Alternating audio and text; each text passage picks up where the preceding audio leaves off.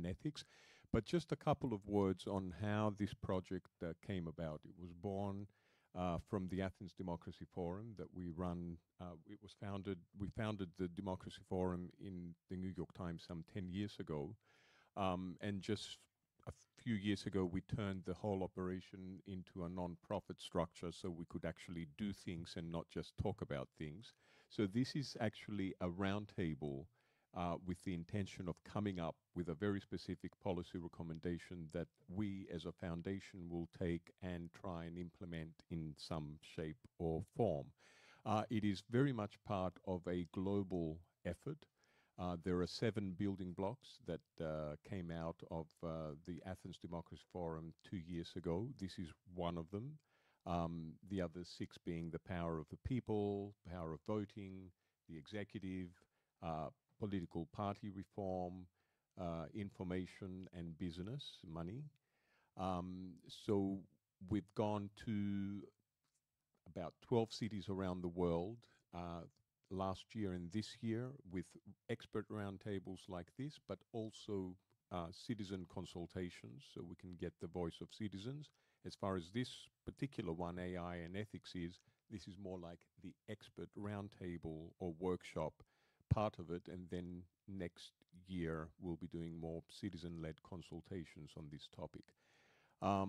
And the ultimate goal is to implement these policy recommendations and to also formulate a global hub, if you like, or a global center for democracy where it becomes an ongoing process of coming up with policy recommendations and implementing them. So that's it. I think everybody wants to hear from the experts, so over to you. Thank you very much for your time today.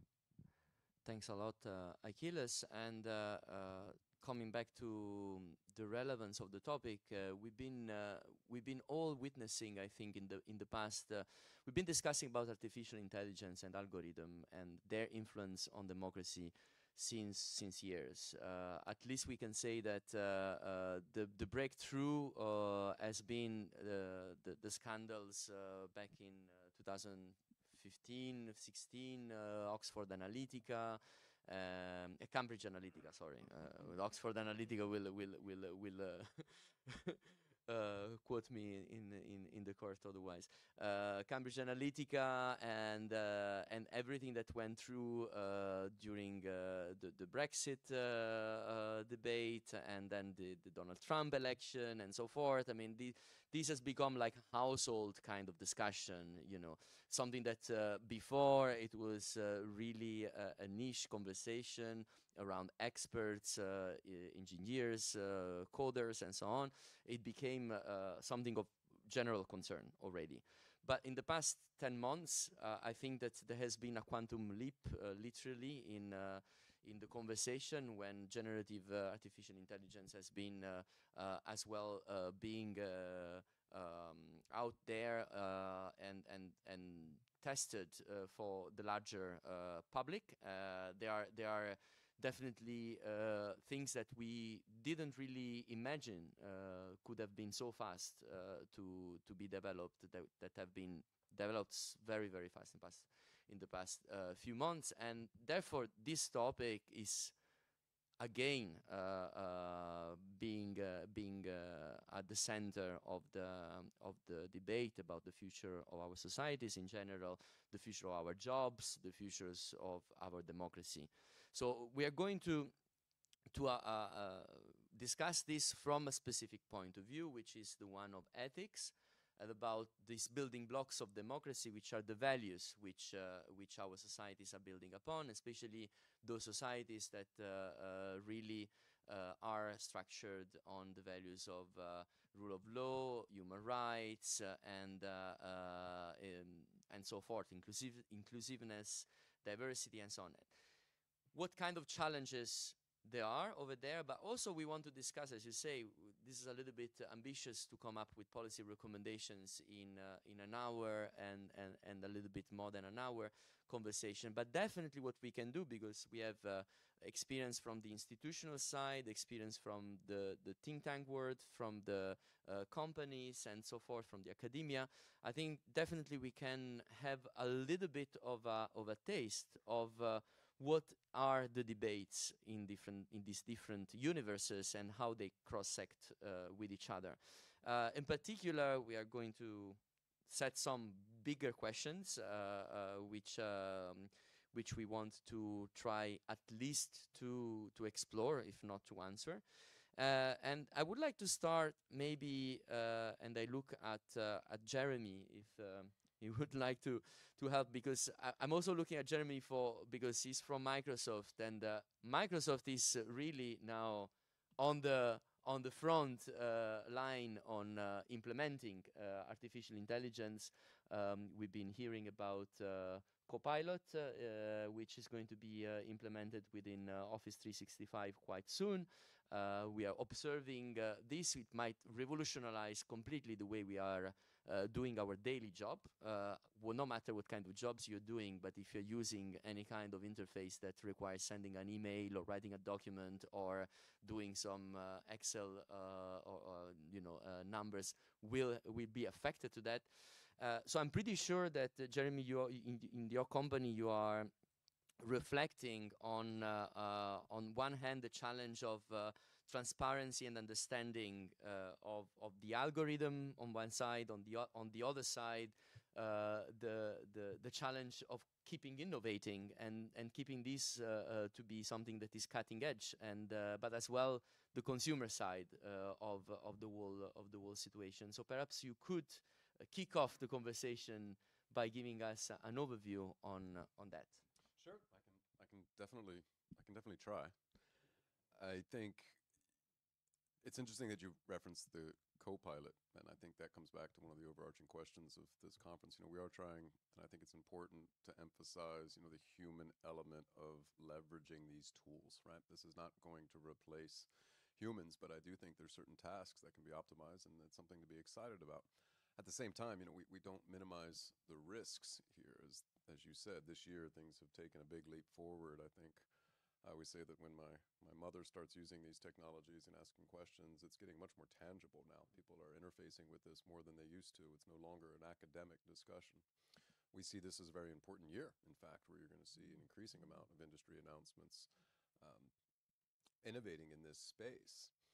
I think one thing that's important to remember, too, is that despite some of the recent announcements around ChatGPT, there's so much more to AI than large language models, and many of which have been in existence for some time, and you may have been interfacing with them without even realizing it. But some of the capabilities are certainly expanding, and it's getting baked into more and more services. And we think that's exciting, but alongside of it, we think we've been very vocal about where there are risks. And responsible AI is something that's been baked into Microsoft at an organizational layer for quite some time, and we've released a responsible AI standard in that space, along with impact assessment templates, to not only showcase how we provide instructions to engineering teams of the concerns that you need to take into account and some of the decisions you need to make, but then sharing that information with other organizations of how you would build such principles into your own organization, how you would engineer and innovate on these services. So some of the standard that we've released there and updated, it's ways that guides our development of the services that you mentioned. And it also is something that we're keen to share with others to encourage the same type of behaviors. I think the transparency point is an interesting one, because it used to be, and we talked about it even in the days of GDPR, transparency of algorithms. And I think people are well aware, at least in policy discussions, of some of the limitations about transparency of algorithms. I think we can and should be transparent about the data that goes into that. I think we can be transparent about the limitations and the uses and the intended uses. And I think that's reflected both in the AI standard and across all of our AI platform services. So all of that is publicly available. We produce transparency notes because customers expect that, to understand for all of our platform services, what was the intended use, what type of limitations are into that. And I think it's a good example, if you look at it, to just remind ourselves that ChatGPT is not the only type of AI. We have a lot of platform services that are being leveraged in that space. And transparency is something that we've implemented, as I said, across the standard, across the services, and it's customer facing.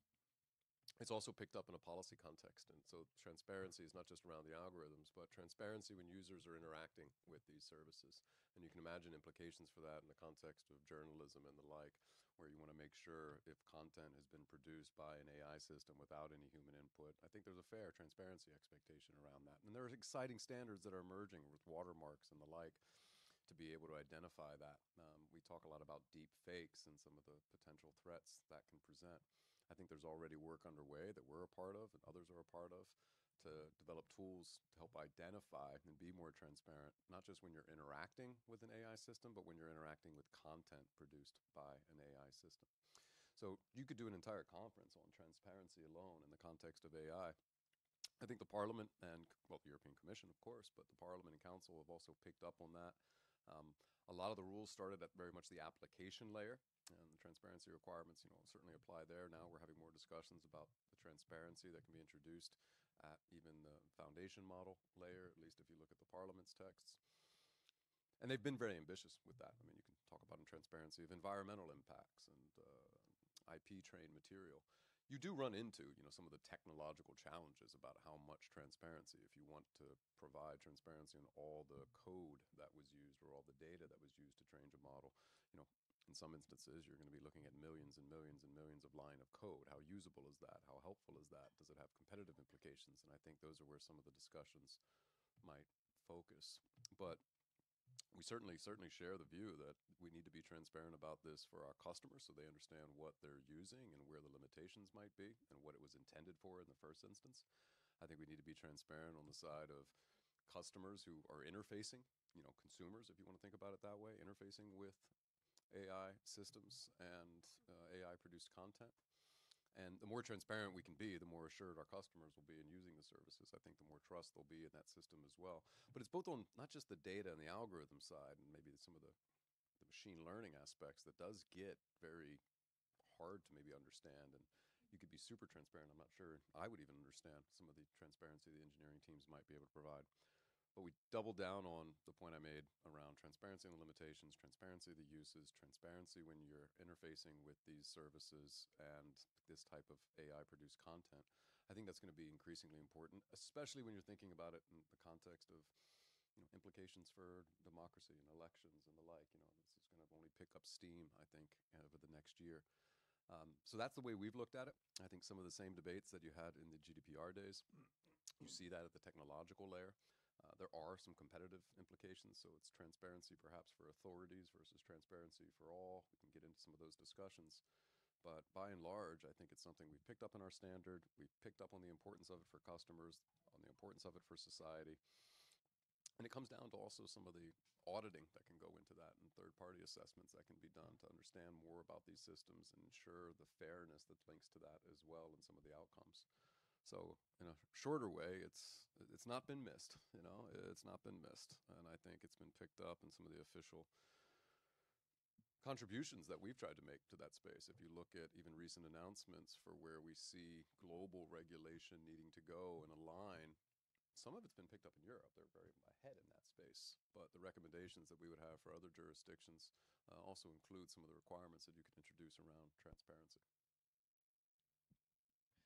Thank you. And the issues that you pose around the existing regulation as well, like GDPR, privacy, and so forth, is definitely a very important aspect. And I'm looking, of course, at our representative from the European Commission, because those taps in exactly in the kind of system of regulations that have been set up in order to cope with these new challenges.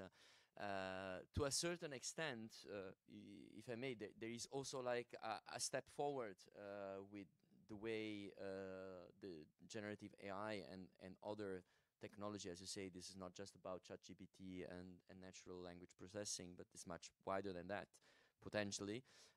So there is a little bit of a chicken and egg situation, if I may say, for the regulators, which is on one hand how much it's possible to see with a crystal ball in the future and and basically be able to regulate things ex ante, and how much of the things can be regulated with the current technology and the current knowledge that we have of the technology. So I guess this is like a big dilemma, also because the main goal for the institutions are to to gather regulations for the benefits of the citizens in the first place, but also not hampering the innovation that can happen on the other side. So I suppose that this is not a very easy task, and we recently had the AI Act, which I think tried or is trying to be a step in the direction of all these challenges. And I would like to ask Gabriele to give us a bit of his own take on these sets of questions, but seen from the regulator perspective and what's going on in the institutions at the moment. Wait, I need to. Uh-huh.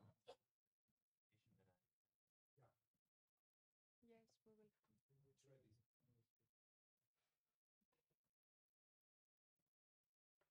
And just to move it forward, then I could just say move to the next, or shall I? Do you have a?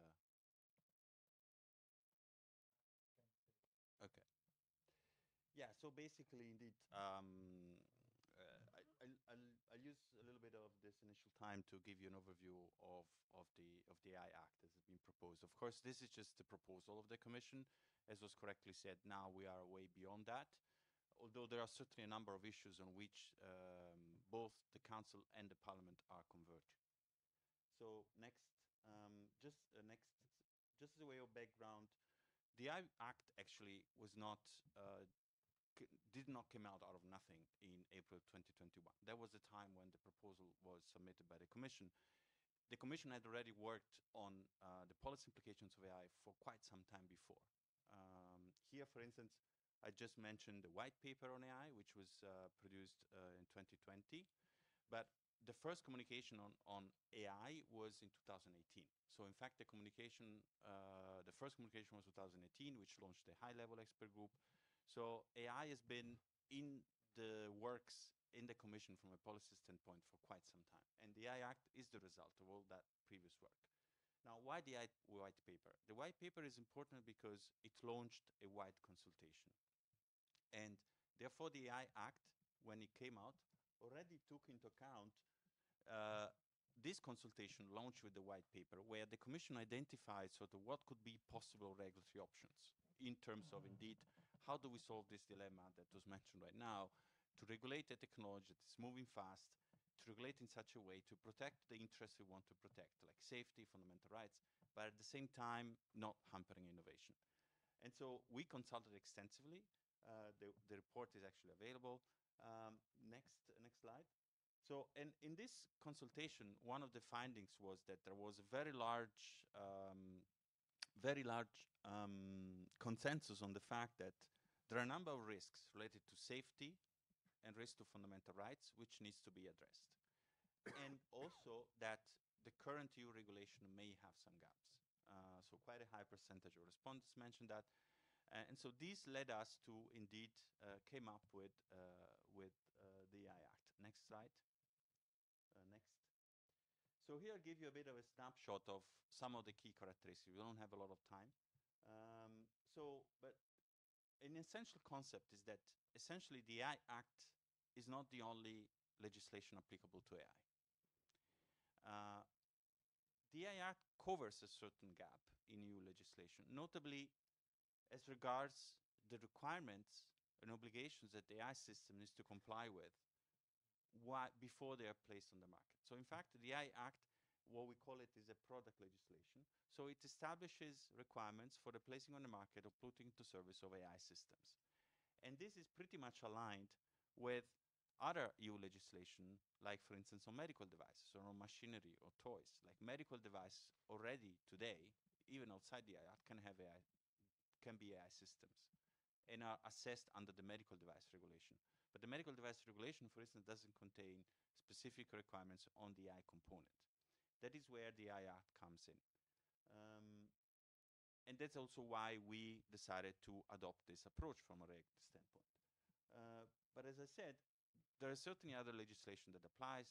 Data protection was mentioned earlier on, consumer protection, equality law, like when we talk about the platforms, the DSA, DMA. So certainly the AI Act is going to act as a complementary piece of legislation to all this already existing ecosystem of EU law. An important concept is the risk-based approach. We'll talk about it in a second. And the level playing field between EU and non-EU players. So the AI Act applies to the products, so the AI systems that are placed on the EU market, they are sold on the EU market, regardless of whether the manufacturer, the provider of those products is EU-based or non-EU based. So next slide. So here, I would say is perhaps one of the most important slides of the whole presentation. It's really this risk-based approach. The idea is that we don't want to regulate the technology as such, so AI as such, but only want to regulate its use.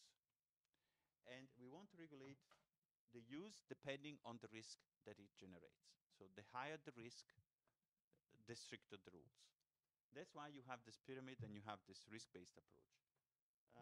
We start from an acceptable situation of risk where essentially those type of AI practices or AI systems are outright prohibited because there is no social value in allowing certain systems to be available on the market. The greatest majority of the provisions of the AI Act is about high risk. High risk, when a system is classified as high risk, it means that it is permitted, but is subject to certain requirements. So it needs to comply with certain requirements and needs to comply with certain procedures before it's placed on the market, the so-called conformity assessment. And this applies to systems like, for instance, recruitment software, but also to AI systems that are safety components of product, like, for instance, safety component of a robot or of a medical device. The third category are those systems that pose what we call transparency risk, in the sense that those systems do not warrant to comply with certain specific requirements on how they are developed, but rather they need to be disclosed. An example is, for instance, a chatbot or a deepfake. And finally, the fourth category are not affected by the AI Act at all. So these are all systems that are not regulated by the AI Act, but with regard to which it may be possible for manufacturers to apply voluntarily certain requirements. So we only foresee the possibility of code of conducts for AI systems that are not classified as prohibited, permitted, or so under the first three layers. Next slide. So here, very briefly, there are four categories of prohibitions. You see them on the slide. All of them, there is only one, the fourth one, so the real-time remote biometric identification systems in public accessible spaces by law enforcement authorities. This is the only prohibition that has exceptions, meaning that the systems can actually be used under certain circumstances. As you may know, essentially here we're referring to specific type of systems used by only by law enforcement authorities and only in certain circumstances, so public accessible spaces. This is where I can say there is certainly a lot of debate between the three institutions, very heated. For instance, the Council has taken a position to align with the Commission proposal to allow those systems under certain conditions, whereas, for instance, the Parliament has decided to ban those systems. And here, actually, sorry, I forgot to mention, we're talking about real-time use of those systems, essentially live, as opposed to you can use those systems also on video feeds. But that's not what our initial proposal was about. Next slide. The next category, as I mentioned, is the high risk. And here we have two major categories, two major big buckets. The first one is where the AI system is a safety component of a product. I mentioned before machinery, toys, medical devices. So all these products, I would say the greatest majority of products in the EU is subject already to what we call harmonization legislation. That's why you have a machinery directive, a toy directive, a medical device directive, and so on. But none of those instruments specifically relate to, say, components related to digital, so to say, certainly not an AI. And this is where the AI Act comes in. So the AI Act would apply to AI systems that are used as a safety element of those products, to the extent the product is subject to the strictest conformity assessment procedure. So essentially, as you can see, the risk classification of the AI system is linked to the risk classification of the actual product to which the AI system serves as a safety component. That's the first category of high-risk AI systems. The second category is the one that you see related to the Annex 3. It covers 8 areas, 8 quite broad areas, but not the whole area is high risk. Only the systems that are specifically listed under each area. The reason for that is because, first of all, not even law enforcement, which may certainly be considered a sensitive area, it doesn't mean that certainly necessarily that all AI systems used by law enforcement authorities are high risk, because some systems may be used just for the purpose of, not tasks that are not necessarily high risk. So we wanted to enable essentially here a system whereby the Commission would be able to add use cases as technology develops, use case develops. So that is why you have this distinction between the area, those areas listed there. But if you look at the Annex 3, in fact, you see under each area another list, a more specific list. And that is the list to which the AI Act applies. So the systems that are high risk are those listed under each of those areas. And as I mentioned, the idea was to ensure also the future-proofness of the framework and to allow the Commission to update those lists. Next slide. Here we go a little bit on touching on something that was already mentioned. So what happens when a system is high risk? The AI system needs to comply with certain requirements. And the requirements here, we have not been particularly creative or invented. We have aligned here a lot, we have relied a lot on the work of a high-level expert group. But generally, these are principles that are quite universally agreed upon. So that AI systems need to comply with good data quality, need to be documented, and also there must be systems to ensure the traceability, the transparency we just mentioned, notably vis-a-vis the user or the deployer, ensure what are the capabilities limitation of the system. Human oversight, this is a very important element for trustworthy AI system and human-centric AI system. So there should always a possibility to have a human oversight. And then robustness, accuracy, and cybersecurity. So again, these are the 5 requirements that we have identified on which there is a large consensus, and certainly I can confirm even the 2 co-legislators have agreed with this structure. Next slide. I think we can skip that in the interest of time, but just to say that, of course, there is the requirements of the system are then coupled with this number of obligations based on the type of actors in the value chain. Third category, transparency obligations. Here there are 3 use cases. The first one is, we believe it's a fundamental human right of human dignity to know whether you're interacting with an AI system or with a human. That is the rationale of the first provision, that people need to be informed that they are interacting with a machine unless this is obvious from the circumstances. One use case is certainly a chatbot. For instance, on internet where you have a pop-up, this is actually quite common to say, hey, I'm a chatbot, and so on. Second use case is emotion recognition and biometric categorization systems. We believe also in those kinds of cases, people need to be informed. Here there is some political disagreement. For instance, the parliament actually proposed some ban on those systems, a ban on those systems. And finally, the third use case is about what was mentioned before, a bit the transparency vis-a-vis the content produced by the AI system. Notably when that content can actually lead to some sort of deception, like deepfake video or so on. Next slide. Just 2 words about the governance. There will be a governance system at national level and at European level. We can move directly to the next one to move the European level that perhaps is more interesting. So the enforcement of EU law is primarily devoted to the national authorities. So the AI Act, the enforcement of the AI Act will rest on the enforcement of the national authorities, but we wanted to foresee a mechanism for European coordination.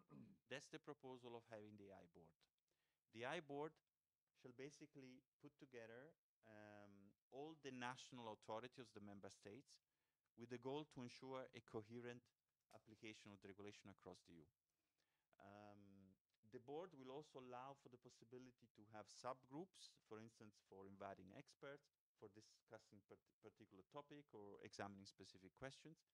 And the board will also see the presence of the Commission, which acts as a secretariat, and the European Data Protection Supervisor, which essentially serves the role of the authority supervising the application of the AI Act vis-à-vis the EU institutions.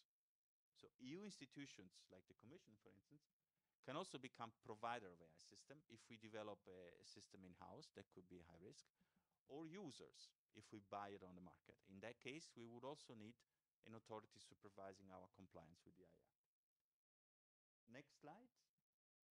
So here is really the last two slides. This is where essentially the process, most of you, I guess, are familiar. The Commission made the proposal in April 2021. The Council reached this position in December last year. So-called general approach. It's its negotiation position.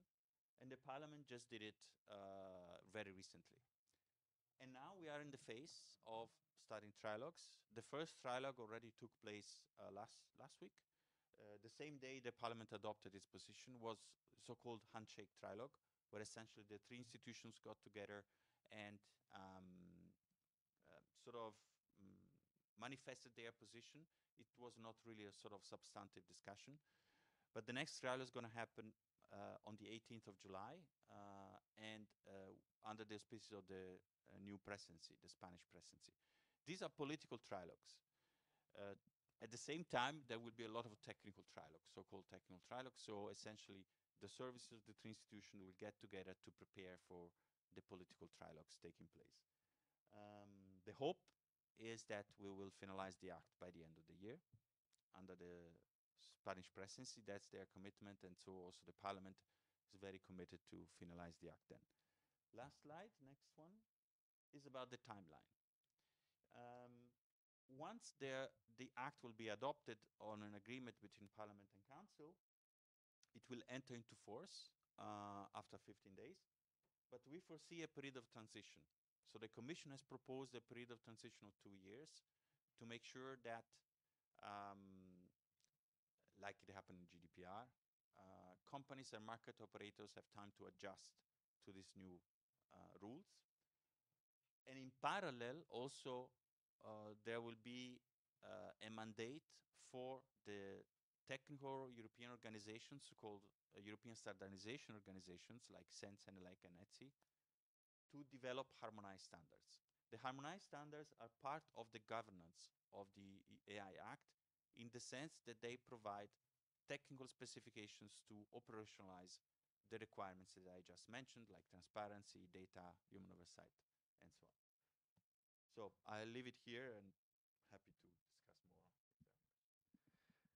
Thank you, Gabriele. I'm pretty sure that there might be some specific questions afterwards on your very interesting presentation. Just in a nutshell, I mean, what you presented is definitely one part of the puzzle, which is the regulator point of view. But in this whole constellation, there is a multitude of actors which are operating in this. I mean, we've seen the corporate sector on one side, seen the consumers and the citizens on the other side, the research community and so forth. And I would like to call Peter in to help me out with this question of the cooperation between those actors, because obviously the legislative side and also like trying to influence the legislative side is one aspect of it, but there is also the aspect of more horizontal cooperation in order to deal with the complexity of the ethical issues that concerns the artificial intelligence. So, Peter, the floor is yours. Well, thank you so much. And I'm really happy to be here with you to share some thoughts from an ethical perspective on this ethics topic. You know, I'm an ethicist at the University of Lucerne, ethics professor, before, and I was visiting fellow at Yale, focusing on the ethics of AI, the ethics of digital transformation. And I would like to start to address that question exactly by explaining shortly a little bit the role of ethics in the relation with law and in the process of policy making. Because it's actually a role of critical examination of the law itself, but also of policy making processes, if they're just legal or if they're even also legitimate. So we have to keep in mind that also a democratic opinion forming and decision making process can lead to results which are then of course legal, if the democratic opinion forming decision-making process was correct and fair, but still can be illegitimate results. Because maybe in the democratic process, one particular special interest was given more attention than another one due to overemphasized lobbying activities or financial resources, or just because the policymakers didn't have a holistic view on the issue, or even the possibility that we cannot foresee all the problems which can come out of a legislative process. So we try to do something good, but then in the end of the day, in reality, this brings in more injustice, for example. And the role of ethics as an academic discipline is actually to critically examine, be it the policymaking process itself regarding lobbying, special interest representation, but also then laws which are in place if they are still keeping up to ethical standards. And if I may use the opportunity of this panel to enter not just with a theoretical lecture, but rather with interacting, which was already been said. I think, you know, from an ethical perspective, I welcome what Microsoft is doing regarding responsible AI. What I wish, though, and I know that's going to be a little bit provocative, but that's the reason I think we are here on a roundtable to be able to discuss this, is I would love to see less Sunday morning preaching, but more actions during the week. What I mean by that is, and I'm not referring it now on Microsoft specifically, but generally on multinational tech companies, that we have to keep also focusing on the ongoing human rights violations, which are not negative side effects, but rather core business model elements of certain kind of business models. And we have to keep focusing on that, and we have to try to tackle them in a way which then, at the end of the day, is really making a difference in real life, where users are protected in their human rights, where people are protected as citizens of democracies, that they're not manipulated during opinion forming and decision making processes, but rather influenced. What is the difference between manipulation and influence? When I walk on the street and I see a political campaign ad, it is expectable from a human being to critically understand, okay, now I'm influenced by this campaign. Now, online, in the digital sphere, it's a total different thing, because there's such amount of data of myself that AI does know myself better than I do. And put it in imagery, it is possible for so-called AI to play exactly the piano the way that and trigger things that I as a consumer buy the products AI wants me to buy, or that I vote in the way AI wants me to vote. And that's manipulation, because humans cannot understand anymore that they are manipulated because of behavioral patterns which are being analyzed based on big data of them. And there, I think more action is needed in order to protect the human right to democracy, the human right to participate politically in opinion forming decision-making process without being manipulated, but rather based on freedom, based on autonomy of humans, which are actually protected by human rights. And we fought as humanity, we fought for centuries for these rights. So we need to take care of them even now in this digital transformation and use of AI, period. Now, so that's important also regarding, you know, the potential, negative potential of fake news, the negative potential of deep fakes. I think we are not taking enough seriously these potentials, and we need to take them seriously, because we're really running down, if not, we're really running down democracies as such and risking that there will not be any democracies anymore on this planet if we're not getting things done. Now, how can we get things done? From an ethical perspective, I would suggest that we should work with so-called human rights-based database systems. Let me start with database systems. Why do I refer to database systems rather to AI?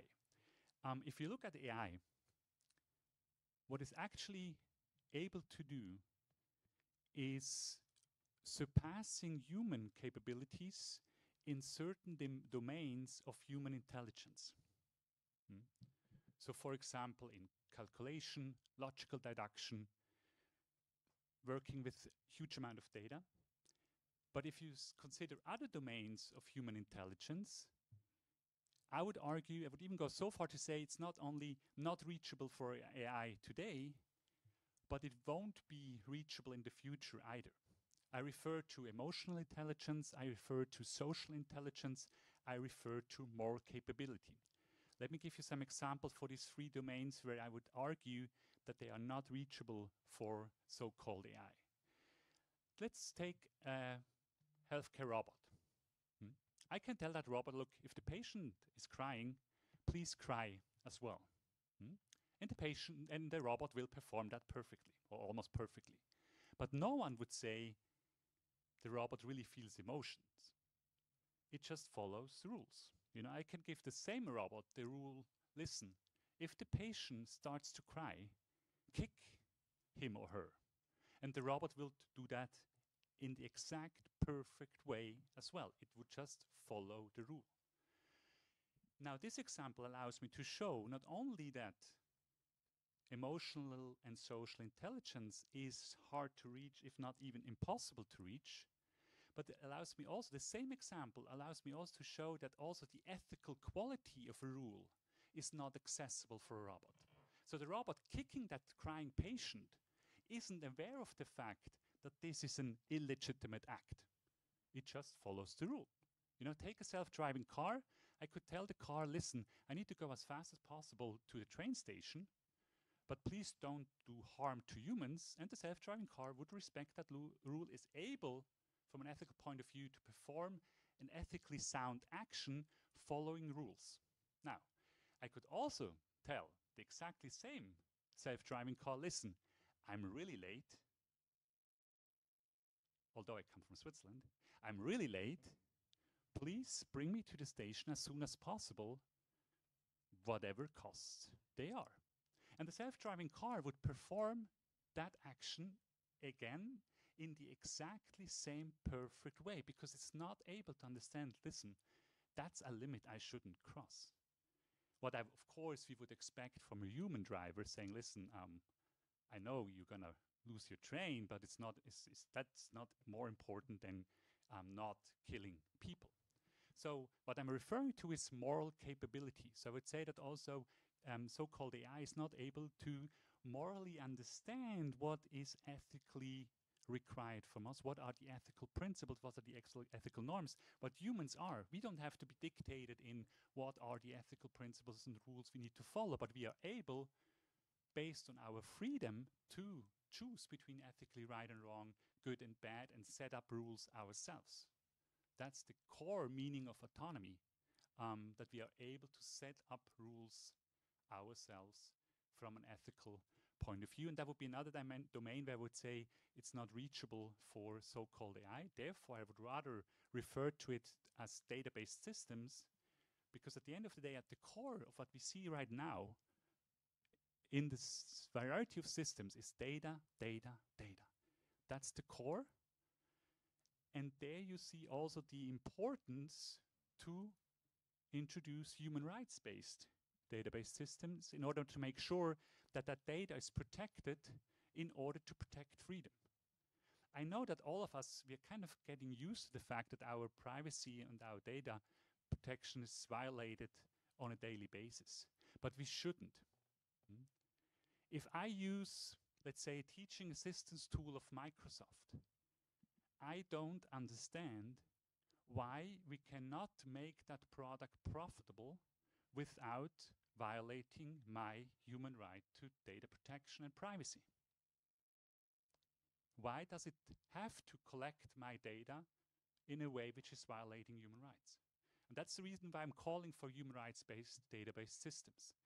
Now, I welcome what on the European level has been done so far, because it's actually, I think, a good example how the fundamental rights, human rights of people are given more priority than business interests of some multinational tech corporations.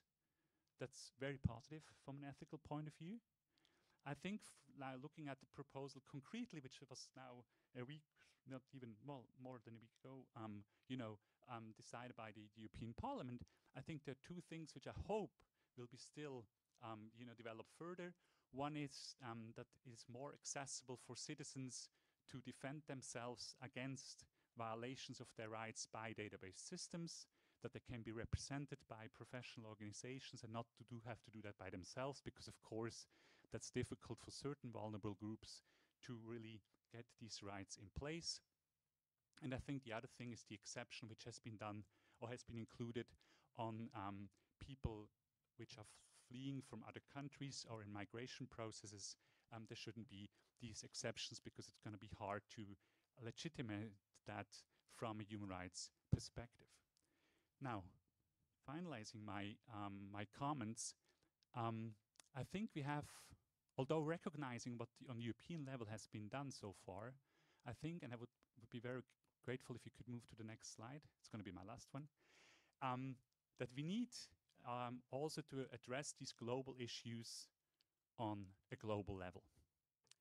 And therefore, I call for the establishment of an international database systems agency at the UN, where the cooperation between countries, companies, civil society actors can be fostered, where the peaceful use of database systems is put forward, where human rights-based database systems are put forward, where sustainability is put in the focus of this technology-based process, because we have to keep in mind ICT is one of the last industry sectors where we have a growing CO2 emissions.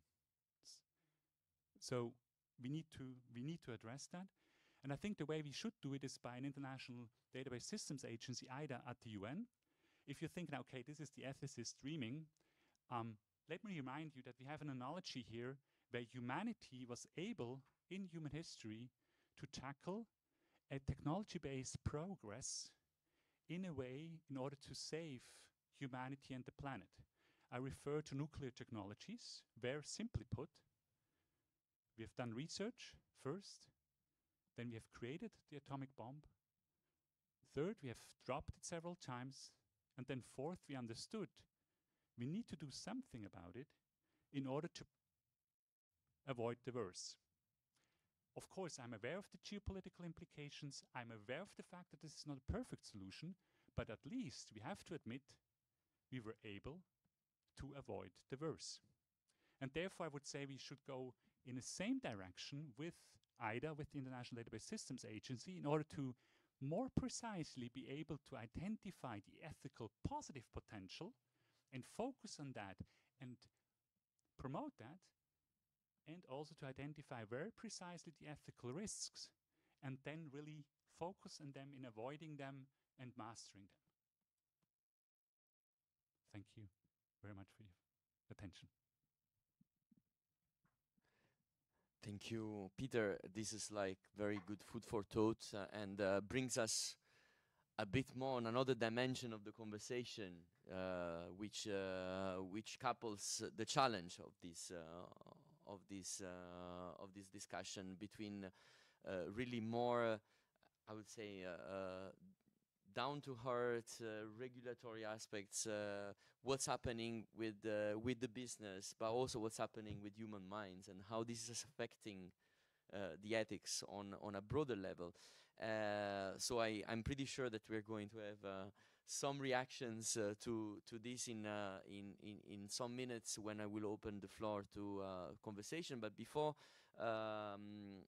that, I would like to ask Nicolas to come back to one of my first questions of when I started my introduction, especially mentioning the question about the dilemma that we have both at the institutional level, but also at consumers levels, at citizens levels, and so on, which is the trade-off between basically the need to protect, the need to take into consideration all these ethical aspects, but also on the other hand, the need to continue to innovate, continue to experiment, to continue to advance the technology itself. How can it be ensured that we can address on one side the risks and the ethical concerns, which we just heard from Gabriele and Peter, and then on the other side, the fact that AI, these concerns are not going to hamper research and development and innovation. And I have a challenge now, which is trying to bring the microphone as far as you're going to get a wireless mic. That's perfect. Thanks so much. Does that work? Yeah. Wow. Thank you very much for the privilege. Like it's really interesting to have heard all of this. Oh, is it okay? Yeah. Thank you very much. It's really interesting to have listened to all of these questions. I will address your question, Giuseppe. But like, yeah, I'm looking forward to the discussion. Actually, like to pick up on this IDA modeled after IAEA. This provocation about Microsoft's lobbying, and like, of course, like Gabriele's like, presenting where we started 2 years ago. A long time. To all of this is very good food for thought. So I'll make it short. Your question, Giuseppe, about the trade-off between innovation and responsibility, or like in the EU jargon, perhaps like trustworthiness versus excellence, right? Has always been something that I quite misunderstand. There is a bit of a false dichotomy here, and as Jeremy mentioned, right, like the trust in the technology by the consumers, by the deployers of it, is necessary in order to start having a market that actually is profitable enough, is juicy enough for you to even at times to innovate for it, right? So we do have a couple of measures in the AI Act and beyond the AI Act in order to facilitate kind of like this having both innovation and trustworthiness, like excellence and trustworthiness in the EU, right? And some of these mechanisms are fairly common. So there's notion of regulatory sandboxes where you could actually like have a sort of like test in real life conditions on the market of your AI systems, like without especially having fully like finished the product in a way, perhaps even at some people are suggesting at a very early stage in the development, having already a form of like close to a partnership with some extra regulatory scrutiny, because you are not following the usual pathway of the law, but with a certain freedom to see whether your product can innovate as well, right? So regulatory sandboxes are one of the ways where innovation and like risk mitigation have been brought in. There are many things that I think could be done in order to foster this. I do think like if we are looking into the into AI, right, like the industrial policy element of AI and digitalization has always been perhaps missing, right? It's been something where like if we want a good technological landscape, a well-governed technology, you not only need the stick, let's say, you also need the carrot for industry. And I think like right now we do have the regulations, which is like a very soft stick, but then you've got the carrot that is missing, which would be perhaps like a Horizon Europe investment in some research, perhaps to facilitate compliance with the AI Act. Because what we have to understand is that these high-risk areas that have been mentioned are also high-impact areas, right? So education, migration, public services, right? It's extremely important to get it right. The risks are real, and the technology so far, like, is not ready to be to guarantee an absence of biases. It's not the technology is not ready to guarantee that, like, the chatbot is not all of a sudden going to mislead you and hallucinate or something like that if you use a chatbot in public services. But imagine how useful it will be for the public to actually have a public administration that has AI-enabled public administration, right? So by high impact, I really mean that this is something that, like, society should probably invest into to develop very trustworthy, like extremely robust, accurate, and secure AI systems that can be deployed in this very high-risk area. And right now, one of the fear that we have is that, like, a lot of the SMEs in the EU would actually feel disincentivized to attempt to work in these high-risk areas, in these sectors that are a lot more sensitive, like critical infrastructure, healthcare, medical devices. And yet, this is where, like, society maybe has the highest willingness to pay for a high-quality product, right? And that's something that we are perhaps missing. And this is why I'm very excited about the regulatory sandboxes as a way to really, like, at least for the next, like, couple of years, experiment a bit about, like, to quickly iterate on the technology and having technology that is a lot more reliable, right? So that's something, like, in terms of this distance between trustworthiness and innovation, like, mechanisms like this could be useful, and in particular for this high impact area. Overall, right, like, what we are looking at, I'm an economist by training, right, and what we are looking at here in terms of, like, the trustworthiness and innovation, in order for like hospitals or public administration to be confident that they can deploy an AI system, right? They have to trust that the AI system will not be problematic, right? So they have to trust that this AI system will all of a sudden not attempt to deceive or manipulate accidentally some of the patients in the hospital, right? And in order, currently, because there is such a big asymmetry of information between the buyer side and the user side, right? We actually have the users, like, really unsure about whether the AI system that they are being pitched is actually, like, high quality or low quality, because of the lack of transparency that we touched upon at the very beginning, right? It's very difficult to interpret, to predict, and even to correct these AI systems once they are rolled out. These are very difficult to interpret. So what we need, and thanks to this regulation, I think we are going there, is to have an easy way to signal whether your system is trustworthy or not, is like, therefore, high quality or not, in order for the buyers to be a lot more confident that they can pay, like, these companies, like, tremendous amounts of money in order to get the AI services that they'd like in the high risk area.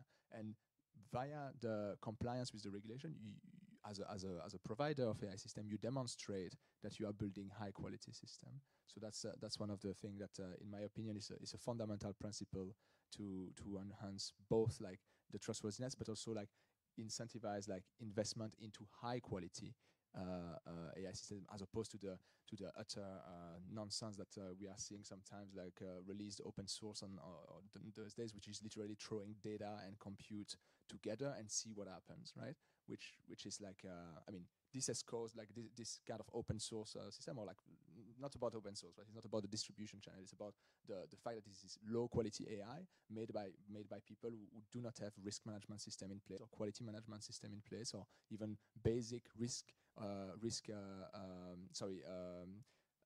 robustness evaluations or anything like that. We have had in Belgium, like back in March, somebody killing themselves after interacting with with a chatbot for like 6 weeks, right? And this is something like, this is probably just the tip of the iceberg. There are plenty of people that are currently falling in love with chatbots all over the internet, chatbots that have not been going through a conformity assessment or any form of like guarantee that they are not currently suggesting to a bunch of these people to actually take drugs in order to feel better, to actually like cheat on their husband or their wives in order to feel better, and that kind of thing. This is something that is not limited to people who don't care, right? Like we have seen also with Microsoft that like very sophisticated responsible AI standards can lead to kind of like kind of a failed product launch. We have seen with Bard in Google failed product launch, right, as well about this AI system. This is due to something else than just like seeing what happened. This is due to the market pressure, right, and the race, like where we hear like some of perhaps your more senior colleague, right, like saying that we're gonna make Google dance, and this kind of behavior, a bit of a race, literal like a race to like being the first one to have the biggest model out there and to capture this capture as much market share as possible, right, in this thing. This is unhealthy behavior, and I do think that, you know, for all the things that I disagree with the EU AI Act, and right, like there is at least this is bringing us back to a more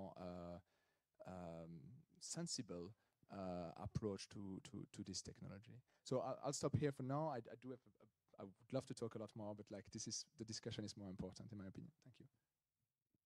Thank you so much, Nicolas, and I would like to thank all of you for these incredible food for thought. And obviously, now is the time to open the discussion. I'm pretty sure that there are some interesting questions from your side. So without no further ado, we still have not too much, but we have a good 10, 15 minutes for... Yeah, 5:30. 5:30, I've been told. 6:30.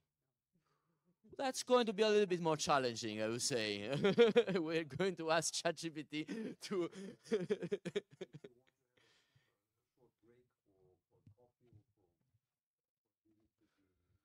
I would say let's see how the questions goes, and I'm pretty sure that we can take it from there. So we have some time for the questions. So I would like to open the floor for first reactions on those interesting remarks that we just heard. And I don't know who would like to break the ice.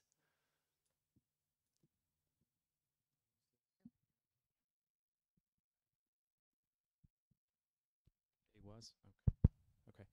Hi, thank you for this. My name is Vasilis Dousas. I am the head of European operations at the Alliance for Securing Democracy, an initiative of the German Marshall Fund. The question I have, and it's very specific, is how future-proof this legislative and other initiatives, this set of initiatives are. And I say this because my bread and butter, my everyday work has to do with foreign interference, information manipulation, Russia, China, utilizing existing technologies, the existing landscape to sway elections, to append processes, to fuel polarization in our societies, to shape opinions and public discourse. Of course, I commend the Commission for starting early. The EU is the first bloc that aims to do that in a very tangible way, to regulate how AI shapes or is shaped by our societies. This was done in record speed by European standards. It's substantive, it's action-oriented, but it might not be enough. And before we get to the point where we're talking about the AI takeover, that almost sci-fi scenario, which I want to agree with Peter, but I fear my inner pessimism guides me to believe that it will come sooner rather than later. I think the biggest fear for our democracies is right now when AI will become better, more refined, and human intelligence will also become better as to how to harness AI. So the real danger of our democracies lies there, you know, when real people sitting in countries outside, but also inside, will learn how to use AI better. People are already perplexed by what's out there, and that's information manipulation, there's attacks to election integrity, there's use of emerging tech, and so on and so forth. That's before you throw in generative AI. And I'm wondering how future-proof this framework is. It can't solve everything, I understand that. I fully appreciate that you're not superhuman there. But there is this concern that no matter what is done, will continue being at the back of our minds. And I say this very specifically because I fear some of the models, some of the expectations we have will become redundant very, very soon. The best case is what happened since you presented the proposal. It was after the proposal that generative AI came into being in such a public fashion. And it all but reshaped the terms of the discussion, the terms of engagement, sorry, this was a comment, and somewhere in there is a question hidden, so I hope you got that. Thanks. Thank you. Who would like to react first to this?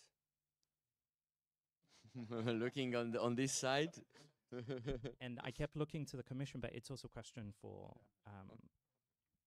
the private sector as well. I think your first question was how future-proof. Listen, I don't think anyone expects that this will be the last piece of regulation that touches upon the challenges or opportunities around AI. I think on one hand, you could argue that there are principles. Whether we consider that principles or just regulations, and there's different regulatory cultures there that go into that, but you're going to see case law emerge. You're going to see new challenges emerge. I think you're going to see new challenges emerge from some of the regulation as such. You could argue that a lot of the regulation made in Brussels is addressing problems caused by other regulations. So it's not going to be future-proof in that sense. I just think it's impossible. I do think some of the principles, though, are the same ones we've been dealing with before, whether it's privacy principles, competition, intellectual property. You can always go down that list. There are some new challenges here, and the speed is pretty impressive. And again, I think I would even go so far as to say sometimes I can think of even more negative challenges and risks and fears in this space, but I still am a bit more optimistic than some of the other speakers I've heard. I think this will happen quickly, but it is because of the guardrails that we're putting in place, where there will be limits on the car example, where that car will not be able to get you to the hospital, all things considered, because it won't be trained that way. It wouldn't be allowed. There would be too many checks and balances there to prevent that. And I think for all the concern, and there will be misuse of this technology, I think we're actually very concerned about that, and that kind of underpins the calls for much of this regulation. There's also going to be defensive possibilities there. If you think of cybersecurity, there's a lot of ways that nefarious actors are going to leverage these technologies that would, absolutely have election implications, would have democratic implications, it'll have criminal implications. But we're also going to come up with more exciting ways, I think, to detect those type of attacks. It's a cat and mouse game like it always is, in many other senses. But I think you can look at both the opportunity for AI to serve as defensive capabilities, and even some of the work that we've done with Ukraine and elsewhere, have leveraged AI for exactly some of those purposes. On some instances, it's more even tracking cultural heritage destruction and holding war criminals to account, and leveraging AI to track some of that in the crisis in Ukraine at the moment.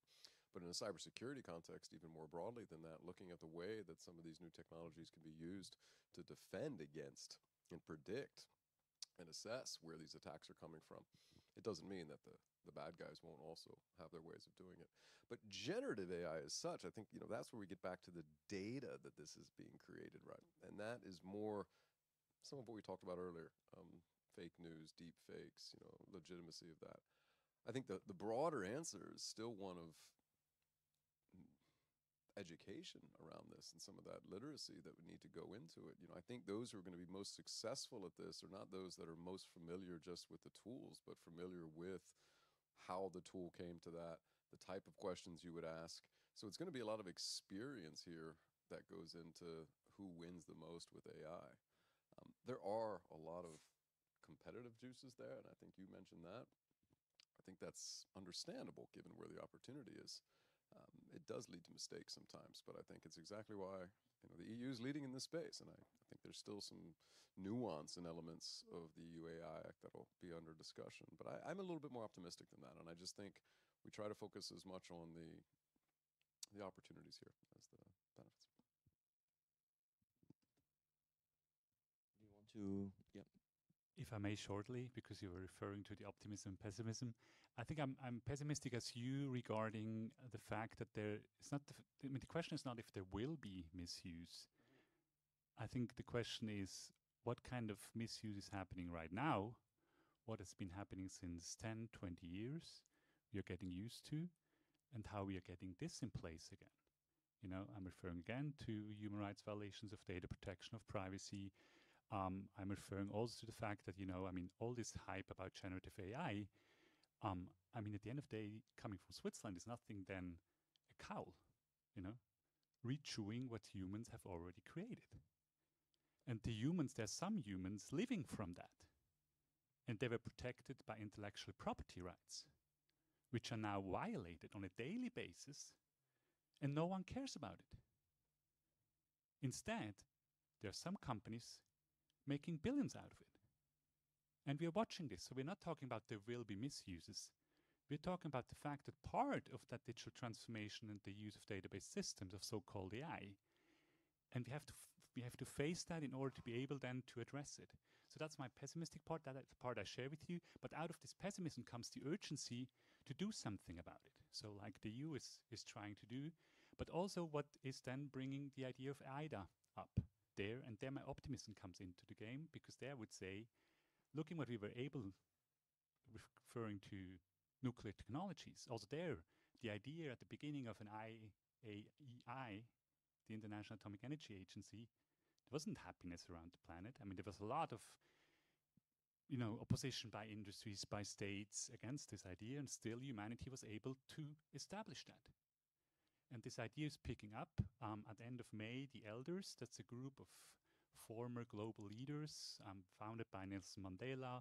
Nowadays, Ban Ki-moon is part of that, Mary Robinson. They have actually took up these two concrete proposals, human rights-based database systems. They were results of a multi-year research project of myself, started at Yale University, finished now at the University of Lucerne. They picked up both concrete options, suggestions, and said, listen, we need to do that. We urge member states of the UN to establish such an agency in analogy to the International Atomic Energy Agency. And also the present UN Secretary General, Antonio Guterres, also in his last policy brief at the beginning of June, said, listen, we need to build up such an institution and we need to foster human rights-based database systems. So that makes me more optimistic that this will be happening sooner than later, in order to be able to keep up to the proof, like the proof of future you were requesting, and I think it was a legitimate request to call for that. Thank you. Thank you. I don't know if someone else would like to add anything on this Perhaps specific. briefly, I Yeah, can. since there was you were also called into the. Yes. I think certainly this is something, the future-proofness of the act that we have, you know, I guess was one of our main concerns. Because when you decide to regulate this technology, I mean, we knew that this is technology that evolves fast. So certainly this is something we had in mind since the beginning, and we have tried to use as much as flexibility we could within the framework that we have. I mean, you may know that, of course, there are certain rules on how you adopt secondary legislation, like regulations, directive, decisions, so on, and certain different rules as regards the adoption, for instance, of so-called tertiary legislation, like commission executive powers, which are much faster, but are much more limited in scope. And for instance, you see examples in so the definition of AI, we decided to adopt a definition based on OECD, but with an annex to it, which OECD doesn't have. An annex can be updated by the Commission through implementing acts. That was the idea behind the future-proofness of the AI definition, making sure that we have tools to update the definition as the technology evolves. The second important aspect is what I mentioned before, is the update of the high-risk use cases. Even there, indeed, we want to make sure to use as much as flexibility as possible for the Commission to be able to expand. Now the Council even said reduce the scope of the AI Act as regards the classification of high risk. So these are just two examples where we felt we could use the tools we have to make it future-proof. Is it enough? I don't know. I think that's the best we could do at the time. Specifically on the point of the generative AI, I also want to mention that so the Commission took as a basis the OECD definition of 2019, and it's still basically the center of the debate between the co-legislators. But we made some adjustments. So one was the annex, and the second one was adding content as the output. So if you compare our definition with the OECD definition, we say AI system that can generate content such as, so outputs such as content, recommendation, predictions, decisions. The OECD doesn't mention content. And we did that specifically to cover generative AI. And we also have foreseen some rules for generative AI, the ones I mentioned on transparency in Article 52. It's not as extensive as some are arguing today, because, for instance, someone today are arguing that there should be, for instance, it was mentioned before, watermarking for all AI-generated content, including text. We limited our transparency obligations on audio, video, and sound. And in the circumstances in which this content can actually generate deception, because it resembles a existing person, situations, and so on. So there are some elements circumscribing a bit the obligation of transparency, and it's an obligation on the user. So I felt there we certainly put in place something. One may argue it may not be enough, or should be expanded in scope. It should be actually, that obligation should be given not on the user but on the provider of the system. This is where the debate is happening now, but I think we saw that coming to some extent. And finally, on the question around, of course, manipulation and disinformation, these are absolutely very important issues that are also partly linked to the generative AI part, but maybe not only. There again, also we made the choice to rely on what already exists. That is why the DSA was adopted just a few months before.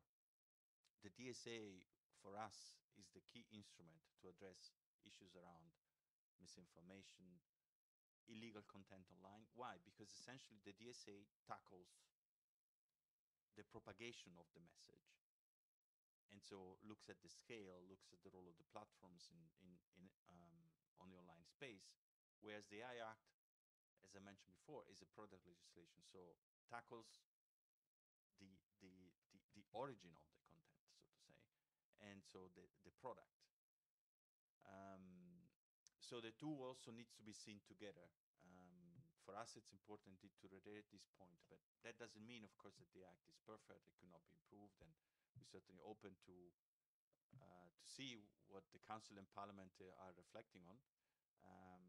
But certainly, I mean, as you mentioned, we're also human, and we've tried certainly our best, and I think we try to be as future-proof as we could.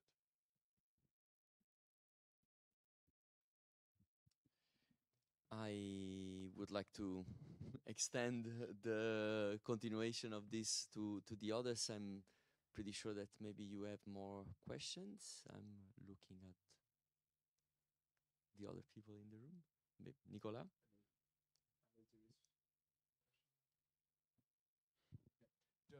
Just adding to that on the so the future-proofness, like Gabriele has provided quite a bit, but like I think something that we haven't asked ourselves as well is like, you know, like in order to prevent some of the concerns there, like it would be like the inclusiveness, and I think for that, yeah, I mean, even though today might not be a best example of this, like there is an advisory forum being proposed in the Parliament version that could help on this, and that's actually something that originally, like, consultation of stakeholders was very much taken into account to at least like have as many antennas of problems that could occur in society, right? And then a third point, besides so future-proofness, inclusiveness, and then as a third point, I think like we first have to ask ourselves: do we want this speed of we are taking the speed as a given here, right? Like it's crazy when you see the evolution of these tools.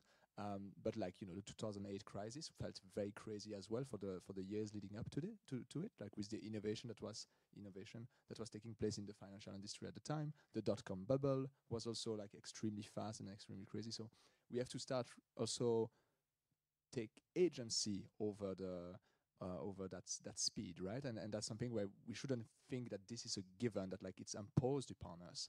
There is currently a vacuum in the governance, which leads to such a speed, which leads to incredible like market valuations and some of this behavior is. I'm not saying that this is a bubble, right? There are tangible value behind it, but like the way at which it is being like it cannot be absorbed by society so easily. So let's ask ourselves, like, is that the speed that we want, and what can we do if we want to slow this down? Like, market forces are not physical forces, and therefore we can actually do something about it. But like, I'd be curious, speaking of inclusivity, like to hear a lot more from everyone on this, like thoughts on that question that has been asked, or even beyond that, if you have views or anything. Thank you. Thank you, Nicolas. Again, is this stirring some more reflections from the audience? I don't know if Anthony would like to say maybe some reflections on all this.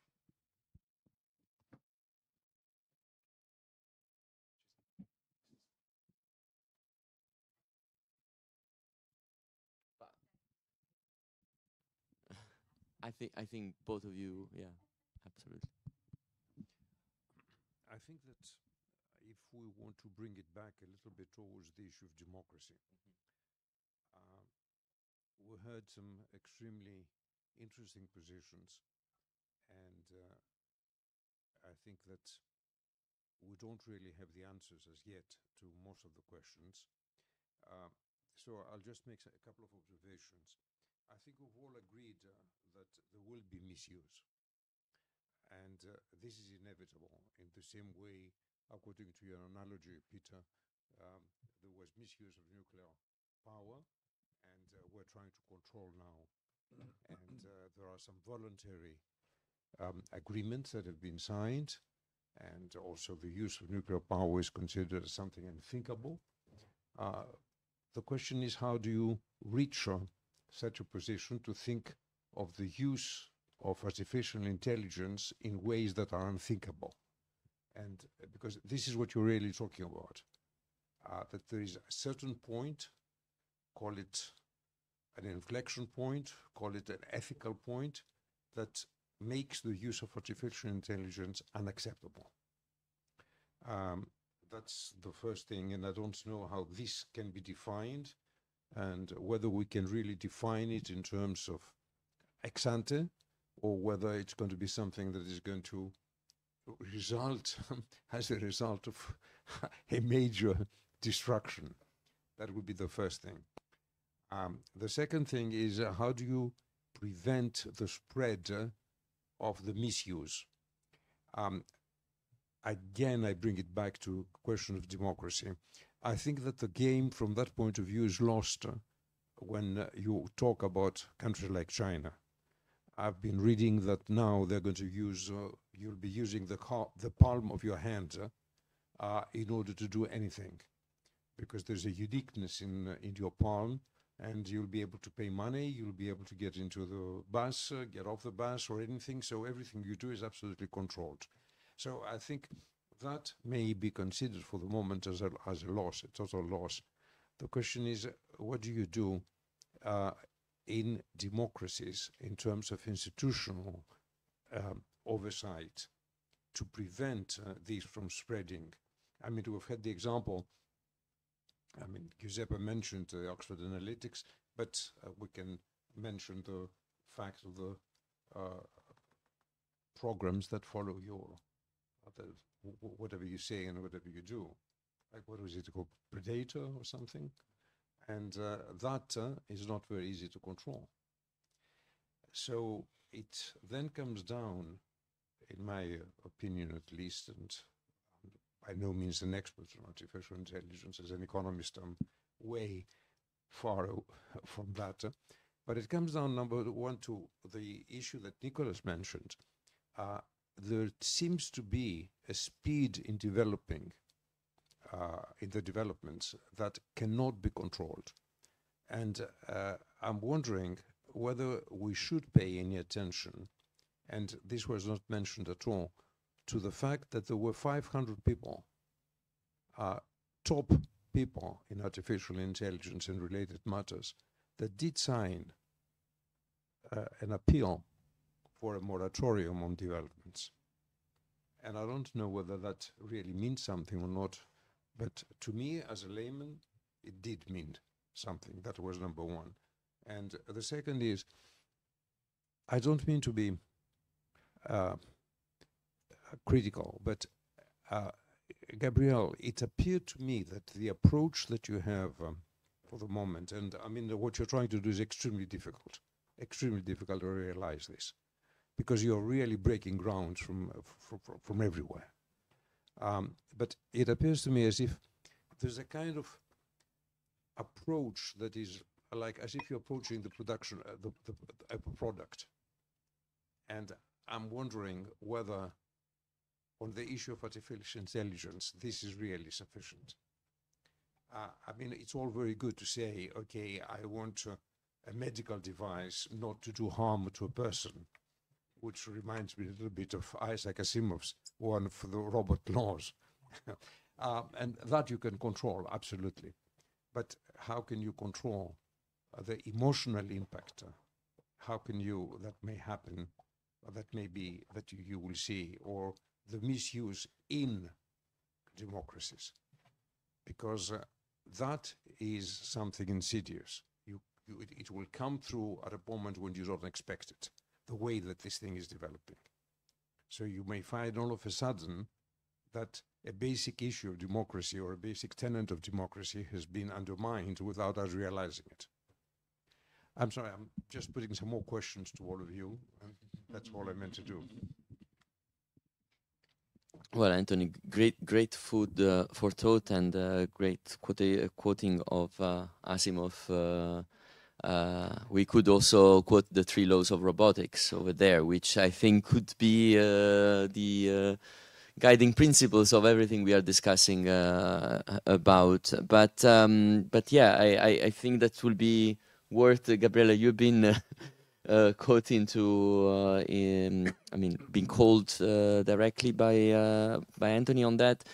I suppose that indeed it was a very hard exercise, and that there are blind spots in that, but there is this square the circle kind of, you know, you try from one side to prevent any kind of harm, but on the other hand, you want, and this was the question to Nicolas at the end, you don't want to prevent, to stop the innovation, which can do also a lot of good. So it's this kind of trade-off that is very important, because we are seeing the potentiality of technology, but we are seeing also the risk of the technology. So it is indeed. I mean, I was not in your shoes, but I suppose that indeed was a very hard exercise.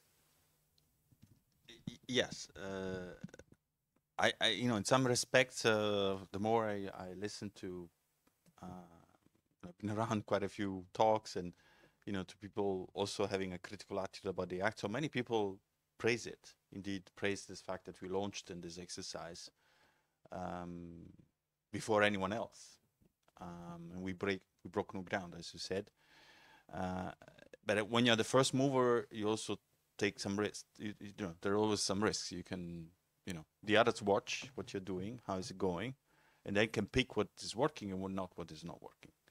So indeed, I think it was a bit on our end, but also an act of courage, I would say, to say, we go ahead, we do this, and we did our best, as I mentioned before, to make sure that we are covering what we want to cover without leaving loopholes, but also going back to your question at the beginning, we wanted to strike a balance between protection versus innovation. That's why the white paper was the ecosystem of excellence and trust.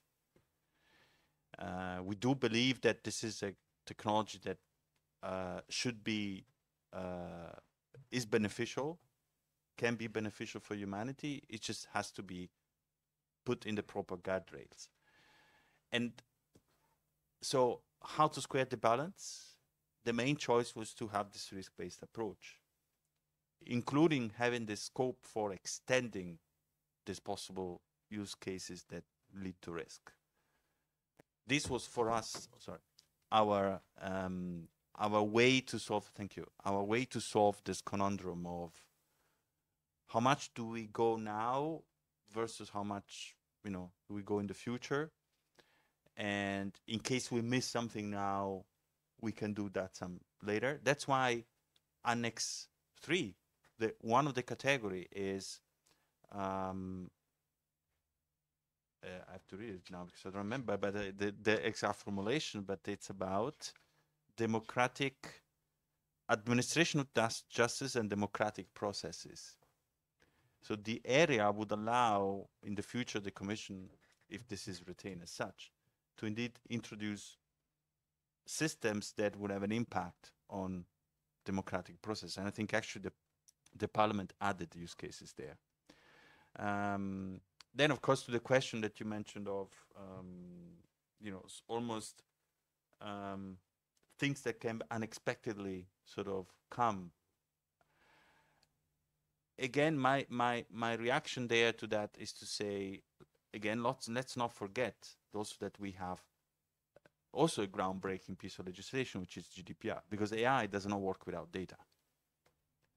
Notably, everything that has an impact on the way we think, on the way we operate, on the way we vote, the way we decide, is based on our personal data.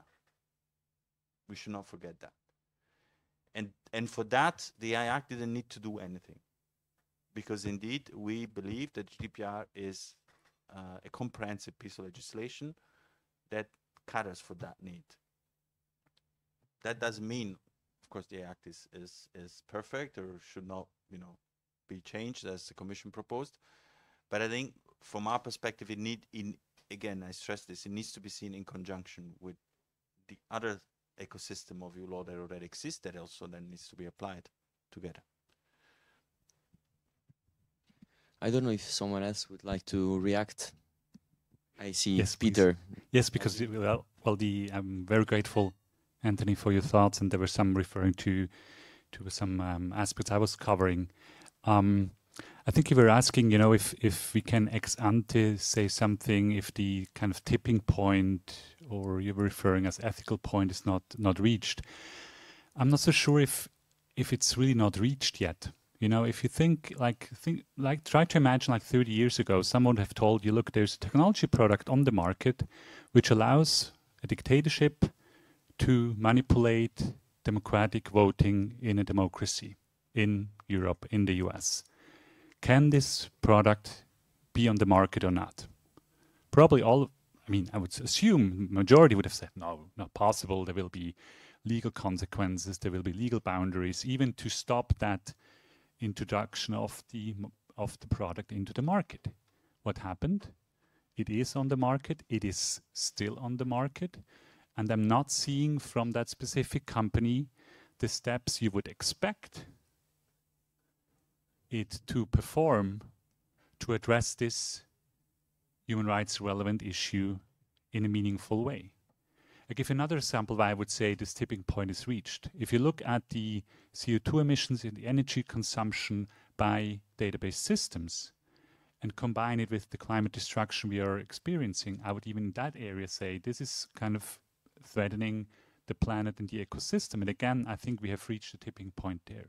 But I think it's really the time, there's an urgency to act in order to, what you were describing very wisely, is that it goes slowly into a democratic system and then it's gone, like the democratic system is gone before we can actually do something about it. So we need to do something in preventing this to happen.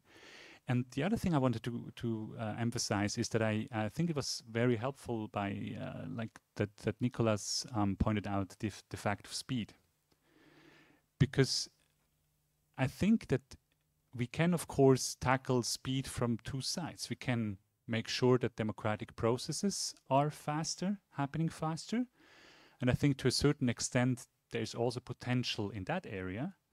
But then we can also do something about slowing down technology-based innovation processes. That sounds maybe a little bit strange to say that, looking at the economic potential in it. But if you look at two other industries, like, for example, the pharmaceutical industry, of course there is a regulatory authority. Of course it takes time to put a medical product, a medical drug on the market.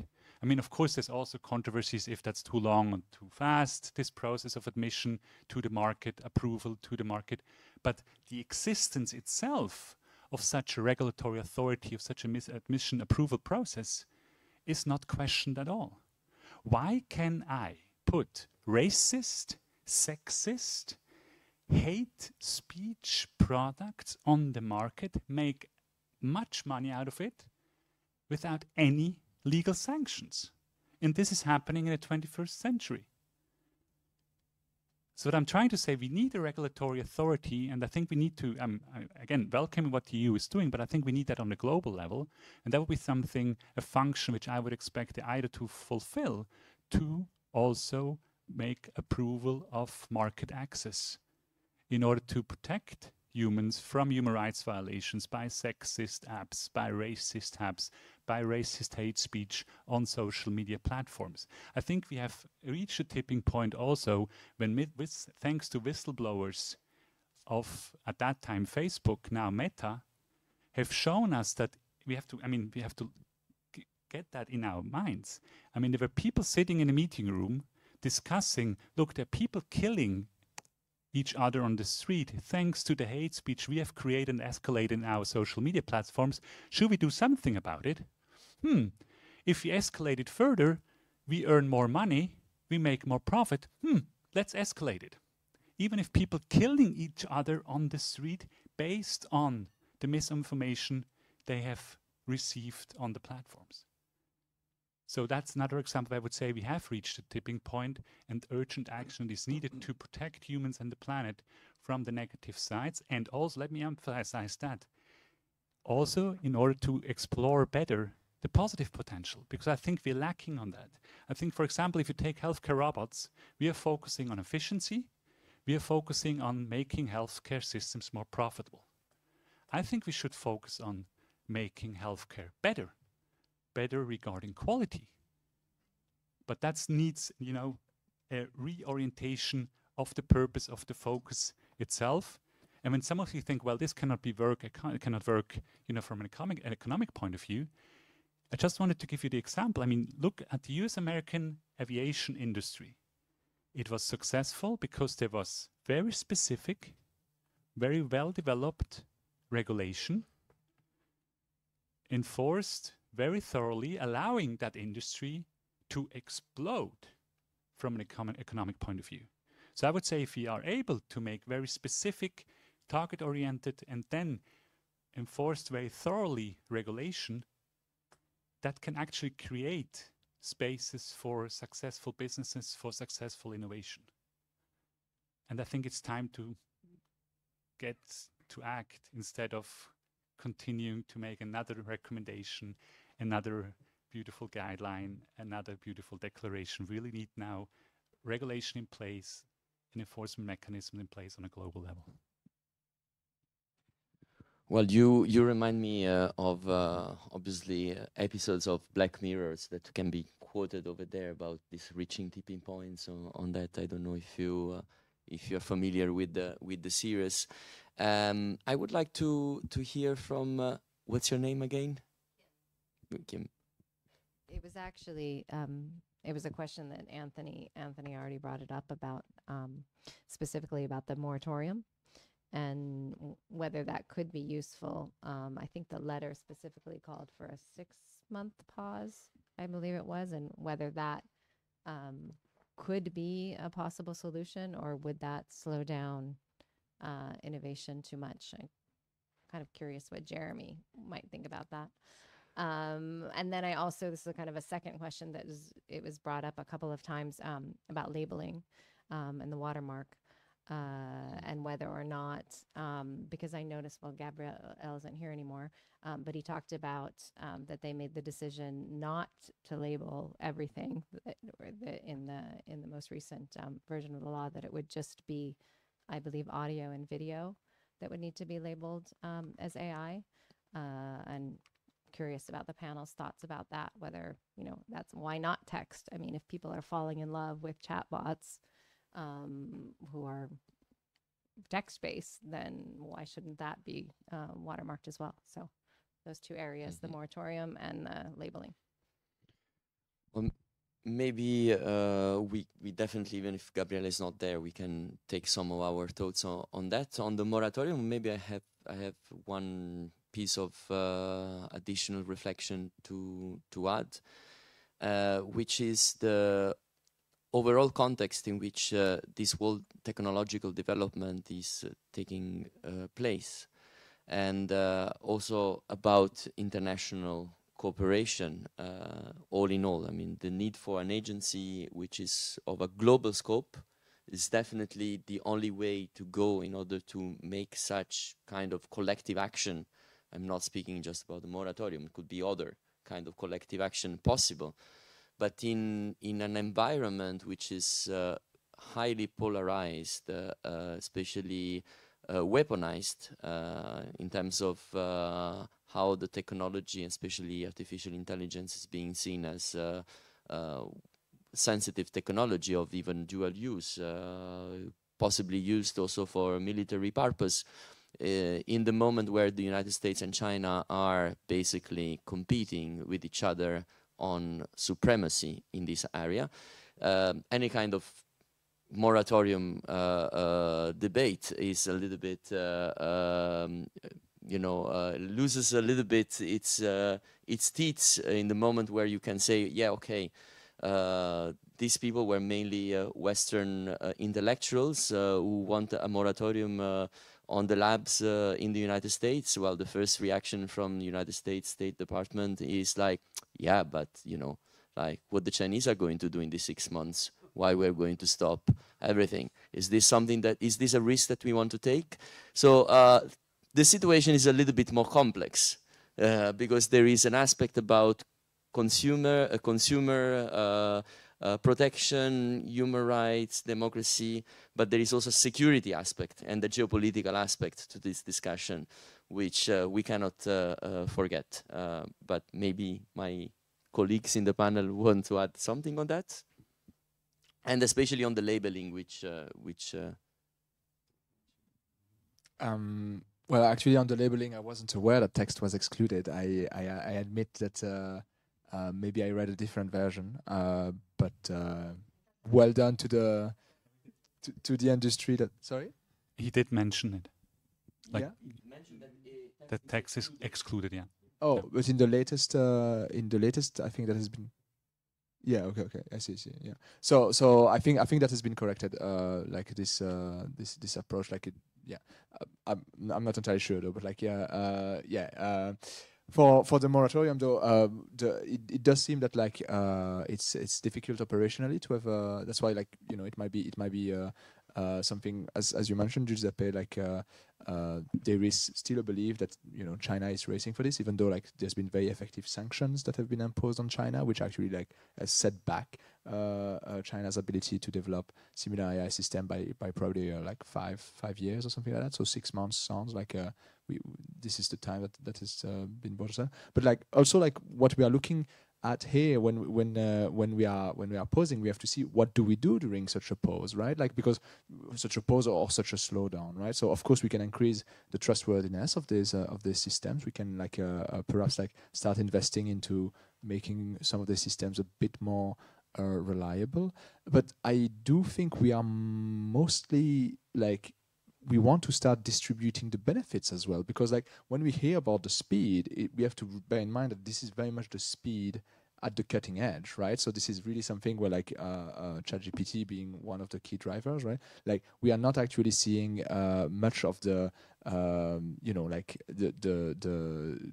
when we talk about the humanitarian needs and how AI will help like increase years and all that, like there is actually like no need to invest in the cutting edge in order to have like for the next 10 years tremendous economic benefits that would spread away from the tech industry towards well, actually no, in the tech industry as well, like when there are more and more clients in other sectors. So we do have like to bear in mind as well, like this need perhaps instead of investing in like the speed at and the race, like actually like starting to invest in making sure that like current systems are being adopted in various sectors, right? And that current systems start benefiting and start being improved in terms of the risks, in terms of the risks that they pose, right? That their risks are being mitigated. Like we have talked about misuse. That's a massive issue, right? We're gonna see a bit. I mean, like the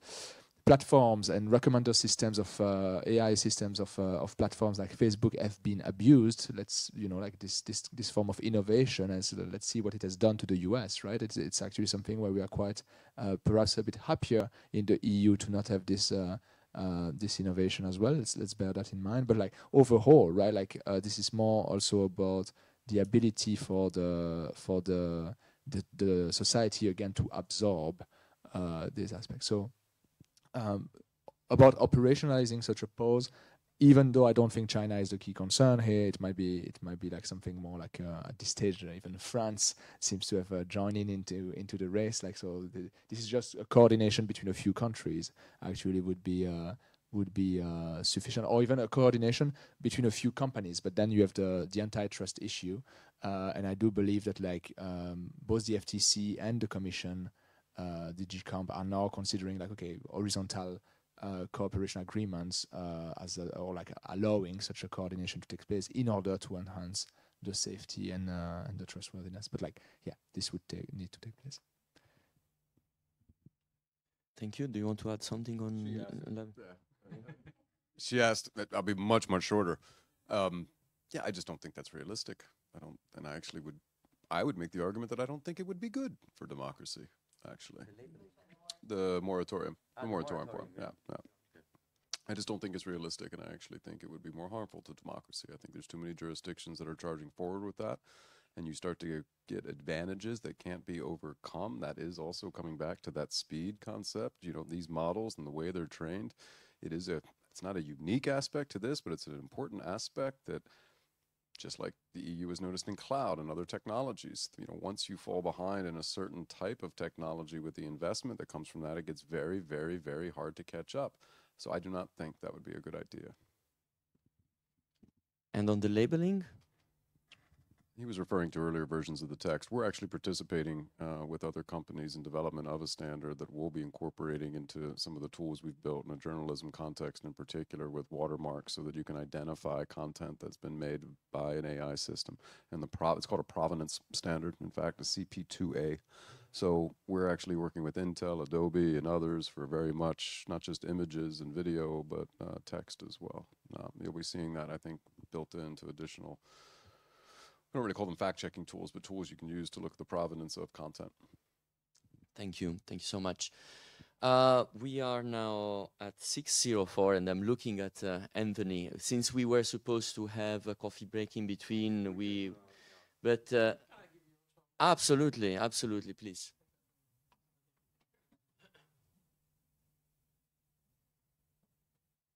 Thank you. Since I'm also in the technical side,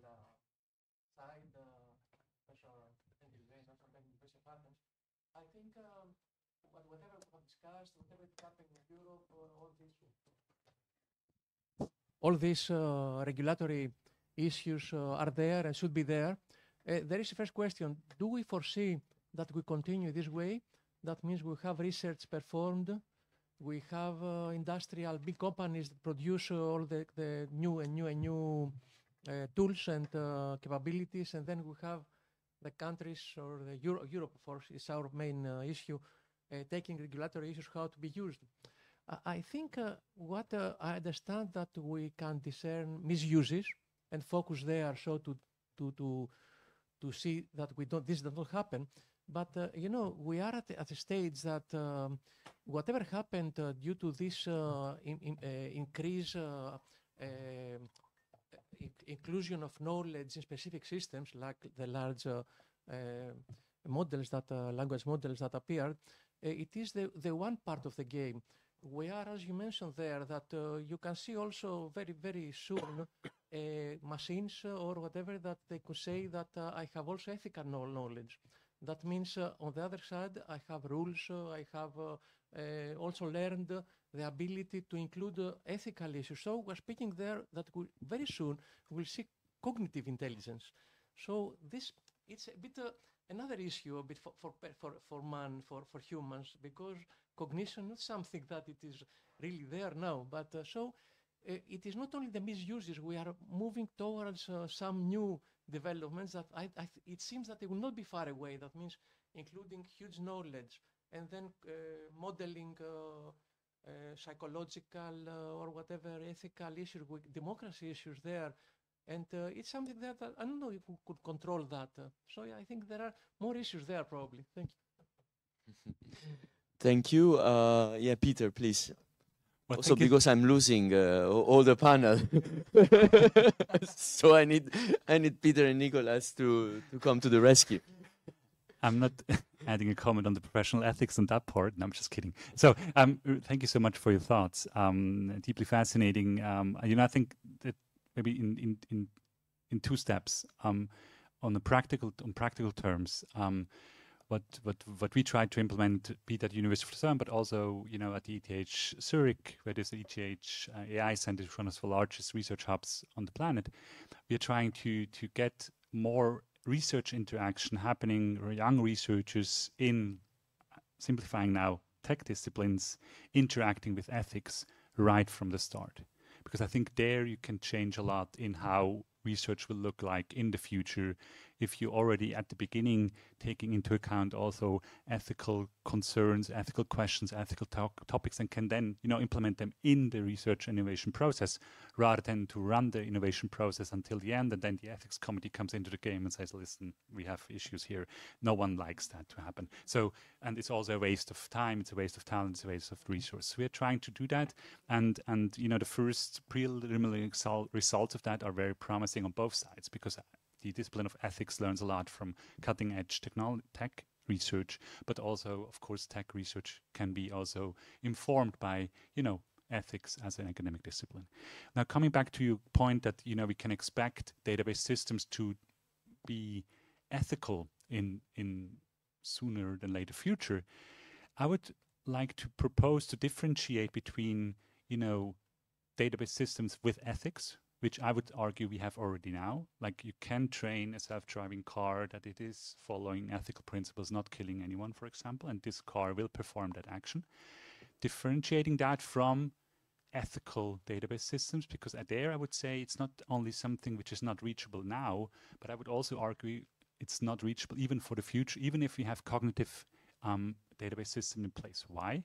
Because I would say we have to be very precise on what ethics is about. You know, ethics is about principles, norms, and there you'd say, well, you can train database systems in that, and cognitive database systems will be able to even surpass what humans are able to perform in that area of ethics. Ethics is more than that, though. You know, like, we have complexity of ethics. You were referring to dual use, for example. You have ambivalence, so you can have something which is leading to something good, but by doing this, it's also leading to something bad at the same time. What should we do with that? And when humans are confronted with such situations, based on our freedom and based on the freedom we have moral capability, we are able to then perform very complex processes in order to get the ethical right thing in that situation done. And I would like to add to that, making it more complex, we have also to deal with, in ethics, with the so-called rule transcending uniqueness of the concrete. The rule transcending uniqueness of the concrete.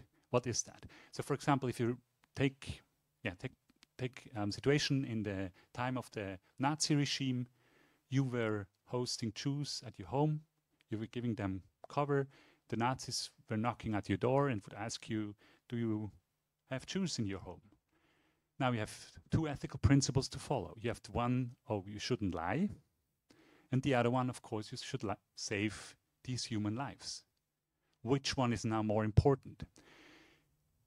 Now, we notice that in that concrete situation, in that concrete encounter with concrete humans, we need to break one ethical rule in order to reach the higher ethical good, which is, depending on the situation, always different.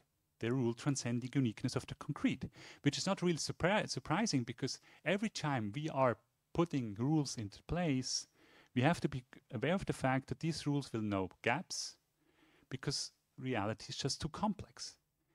Now, I can imagine training database systems in, doing the easy ones, like, it's more important to save a human life than to not lying. But it will be impossible, I would argue, to train database systems in dealing with the rule transcending uniqueness of the concrete. What we're looking right now in a present day research project at the ETH Zurich is, okay, which part of ethics will be covered by database systems, and which part of ethics will be hard for database systems, looking at it, of course, within the limits of human reasoning, and of course, from nowadays perspective, will be difficult for database systems to be reached. In order to then reach the most in the area where database system can assist us, where it can help humans to become better humans, and also to be realistic on the part of ethics which still should remain in human hands in order to be sensitive to the rule transcending uniqueness of the concrete. Thank you. Thank you, and I think that on this note we may have to conclude. I would like to thank everyone for this very interesting conversation, and obviously this is not the end of it. First of all, because we are going to keep working on that issue, and secondly, for the challenge that you have within the project to take home some of these food for thought in order to contribute to those building blocks for democracy of the future, which you are trying to reflect upon. So thank you so much to everyone. And I believe that I see something on the tables over there. So before you leave, make sure that we can have a little moment of informal networking as well. Thank you so much. Goodbye.